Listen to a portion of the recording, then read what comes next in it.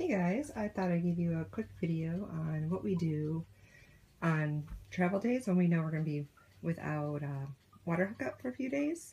So we have a Berkey, which we use every day when we set up camp somewhere. We pull it out, get it filled up, and we use pretty much all of our water coming through that on a daily basis for our family.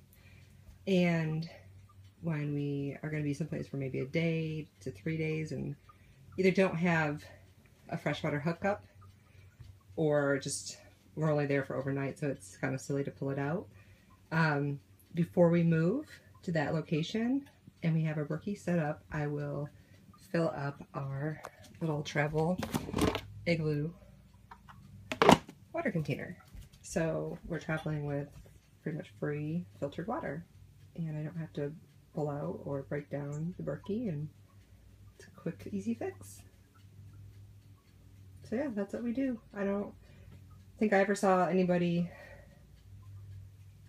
suggest it. It just was, we had this cooler from a long time ago and I decided to bring it on our voyage, and we've used it more than I ever thought we would because of this specific reason, and we keep it around really just for that. We have no other real use for it, so it's worked out really great for this really instance, because we do a lot of travel days. If we just boondock overnight someplace, or we're only there for 2 days, or we're at a site that has no full hookup, it comes in handy. So yeah, that's it.